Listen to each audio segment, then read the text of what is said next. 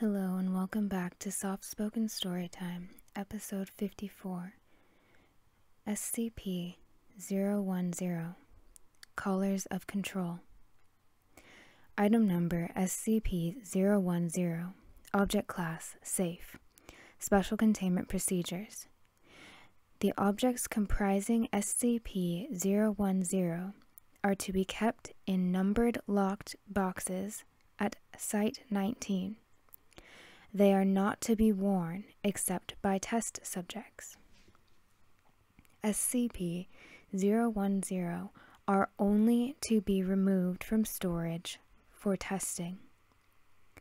Description: SCP-010 consists of a series of 6 apparently identical cast iron collars with numbered metal tags and 1 remote control. The control is SCP-010-1. The collars are SCP-010-2 through 010-7. The collars contain intricate electronic components and are powered by small 5 mm diameter, 2 mm thick, 100V batteries. These batteries are rechargeable. The remote is a heavy black box resembling an old-style handheld radio transmitter/receiver with a primitive blue/white cathode ray screen and a series of more than 100 unlabeled buttons, as well as a frequency tuner. Through trial and error, the frequencies of all 6 currently found collars have been discovered. A label in Russian is stamped into the metal along with a logo consisting of workers building a pyramid. No official Russian corporation or government agency uses this logo or matches the words stamped into the metal. Placing the collar around the neck of a person and securing it allows one to control their every movement. With the remote, it is also capable of producing an adrenal response and activating or deactivating the sympathetic nervous system. The most abnormal feature of the collars is the effect they have on the body morphology. They allow the user of the remote to reconfigure the shape of the victim to an extent that is apparently only limited by the knowledge of the programming language of the remote. Addendum 010-1 History. SCP-010 was discovered in the basement of a lone man in the Midwestern United States after a local disappearance was connected to him. When the police raided the man's house, they found SCP-010 as well as several dead bodies. One of the bodies was identified to be the man. The others were several other missing persons. Cause of death seemed to be mass suicide. However, there were signs of significant struggle first. Addendum 010-2 Disassemble Experiment. Test 1. SCP-010-2 taken apart piecewise. The parts labeled and several photographs taken, then reassembled. Result: after reassembly, SCP-010-2 continues to function. Test 2. SCP-010-8 constructed identically to SCP-010-2, but with the closest approximations available to the unreplicable components. Result: SCP-010-8 fails to function. Test 3.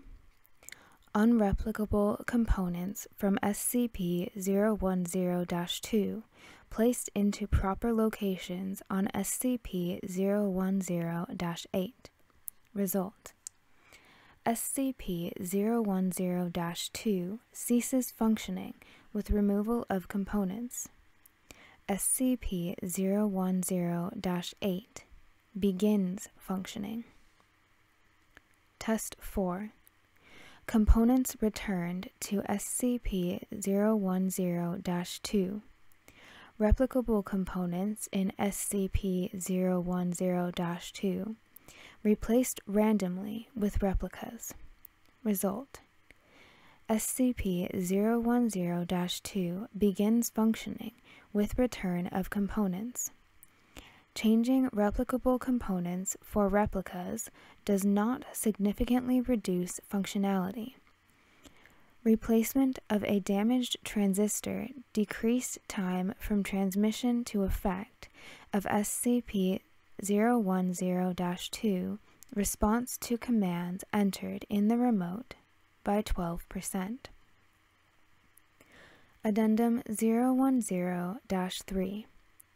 SCP-010 has been demonstrated to work more effectively in creating unskilled labor than for any other task. The logo is apt. Dr.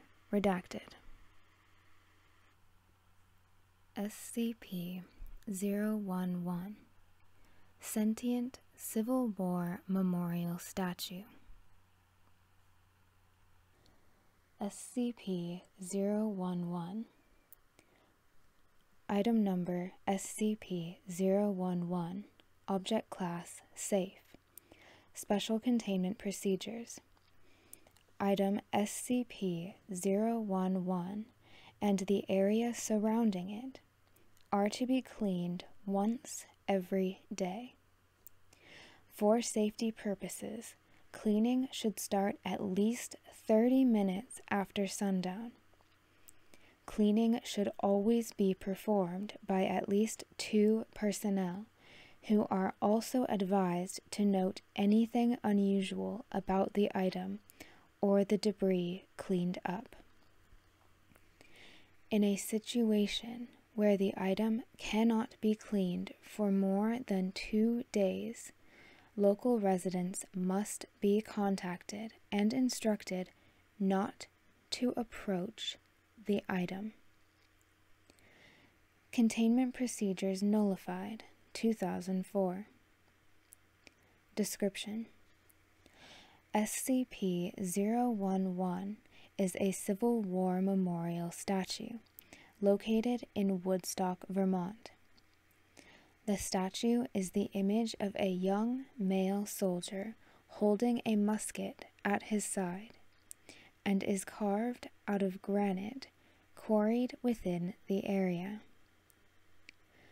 Occasionally, SCP-011 has been observed lifting its musket to the sky to fire at birds which attempt to land or defecate on it. Reports detail that its movements produce soft grinding sounds, but do not cause it any structural failure. Oddly, the gunfire is very similar to that of a standard firearm, despite observations that the item only loads granite bullets and granite powder into the musket, which is also unharmed by the firing. In spite of its efforts, some fecal matter does manage to strike SCP-011, and it has reportedly become distressed when it has had a large amount of feces on it. on some rare occasions even firing at humans. Addendum. Those assigned to maintain SCP-011 are to see document number 011-1 for instructions. Document number 011-1 Maintenance Brief. Document archived 2004, accessible to personnel with security clearance 2/011 or higher. Additional information. SCP-011's seeming sentience has increased since the first report of activity in 1995. As of 2004, the item's containment procedures have been dropped, but it remains under constant observation. Recorded below are landmark events in its activity. Timeline. 3/12/1995. Woodstock resident reports the statue's eyes moving. First sign of activity. 9/30/1995. Statue shoots musket for the first time. 10/9/1995. Statue begins shooting birds from the sky. 1/25/1996. Registration as SCP-011. Containment procedures begin. 4/14/1997. SCP-011 observed moving casually and looking around. 5/3/2000. After caretaker, redacted, jokingly shouts, "Good shot," to SCP-011, the item replies, "Thank you," in a reportedly very human voice. First speech from statue. 10/22/2001. SCP-011 has conversation with caretaker, redacted. 2001. Shooting of birds stops. 2/6/2002. At the imploring of redacted, SCP-011 steps down from its pedestal. 2003-2004. SCP-011 reaches a human level of self-awareness. 11/10/2004. Containment procedures dropped.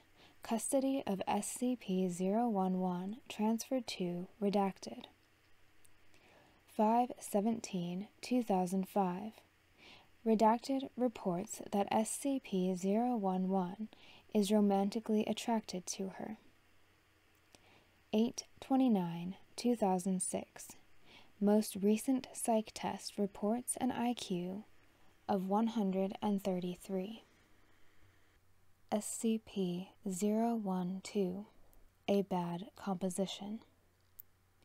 Item number SCP-012. Object Class Euclid. Special Containment Procedures. SCP-012 is to be kept in a darkened room at all times. If the object is exposed to light or seen by personnel using a light frequency other than infrared, remove personnel for mental health screening and immediate physical. Object is to be encased in an iron-shielded box suspended from the ceiling with a minimum clearance of 2.5 meters, 8 feet, from the floor, walls, and any openings. Description: SCP-012 was retrieved by archaeologist K.M. Sandoval during the excavation of a northern Italian tomb destroyed in a recent storm. The object, a piece of handwritten musical score entitled On Mount Golgotha, part of a larger set of sheet music, appears to be incomplete. The red/black ink, first thought to be some form of berry or natural dye ink, was later found to be human blood from multiple subjects. The first personnel to locate the sheet, Site 19, Special Salvage, had 2 members descend into insanity, attempting to use their own blood to finish the composition, ultimately resulting in massive blood loss and internal trauma. Following initial investigations, multiple test subjects were allowed access to the score. In every case, the subjects mutilated themselves in order to use their own blood to finish the piece, resulting in subsequent symptoms of psychosis and massive trauma. Those subjects who managed to finish a section of the piece immediately committed suicide, declaring the piece to be impossible to complete. Attempts to perform the music have resulted in a disagreeable cacophony, with each instrumental part having no correlation or harmony with the other instruments. SCP-013 Blue Lady Cigarettes. SCP-013 Item Number SCP-013 Object Class Safe.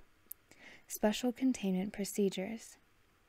SCP-013 are to be kept in a secure storage vault at Site-66. Exposed subjects are to be monitored for differences between their symptoms.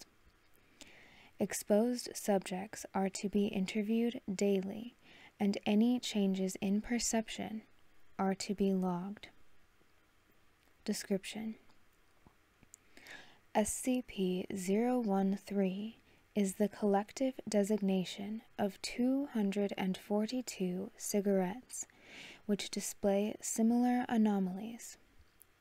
The most common external detail between instances is the presence of the words "Blue Lady" handwritten on each cigarette in blue ink.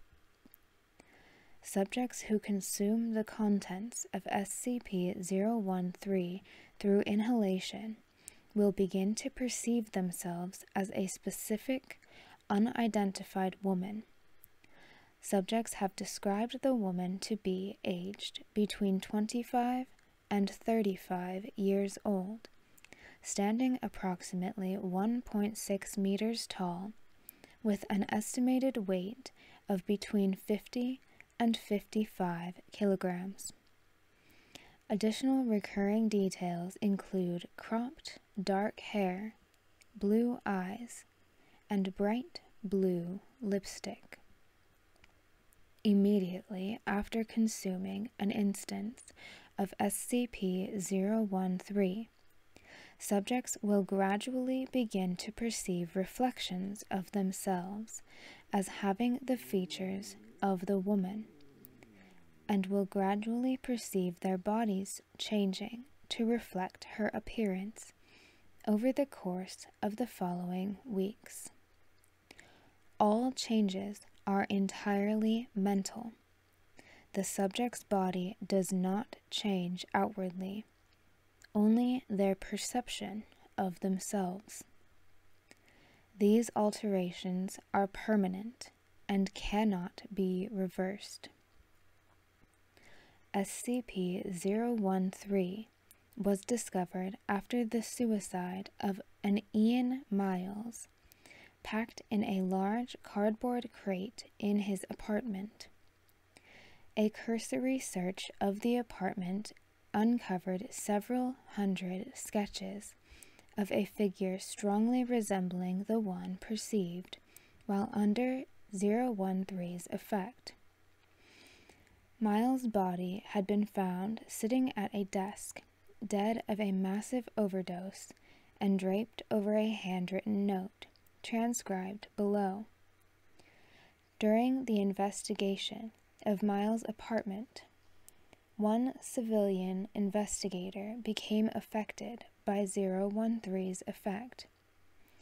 An embedded agent soon contacted the nearest site. The subject, the artifact, and related evidence were extracted and contained. Currently, 217 instances of SCP-013 cigarettes are contained at Biosite 66. 25 SCP-013 cigarettes are contained at Research Sector 09, pending future research into similar anomalous effects. Addendum. Below is the note which was acquired along with SCP-013. I see her everywhere, that sad blue lady. I feel like I used to know her, but I can't remember. I love her, but I don't know why. She's so beautiful and sweet and clear, but I don't know anymore. Her favorite flavor. Where did you go?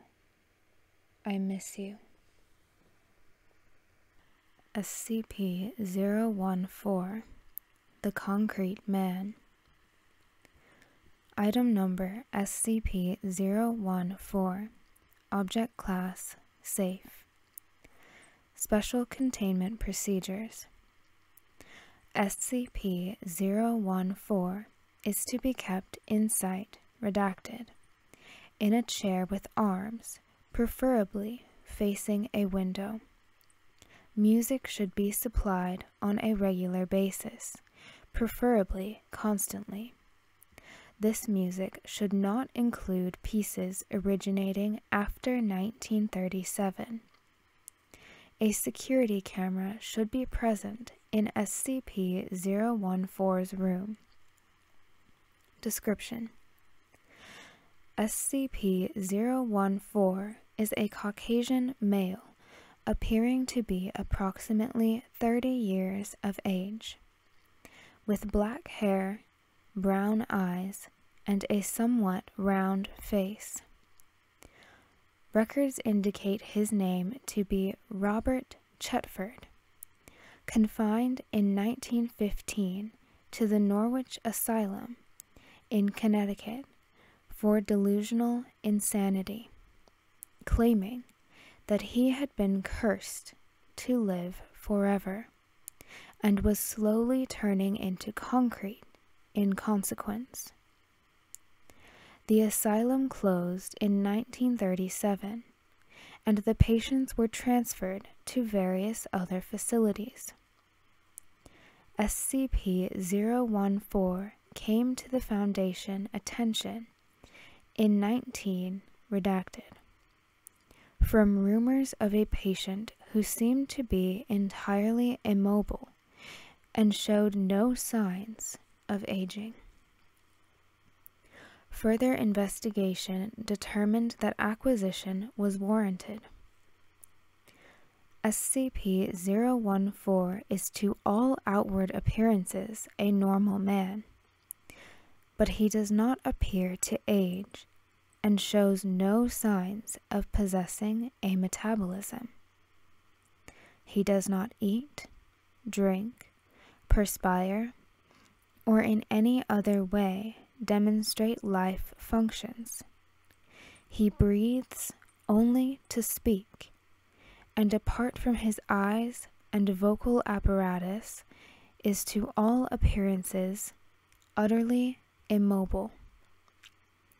He has never shown any evidence of pressure, ulcers, despite his position not having varied for several decades. Neither do his muscles appear atrophied.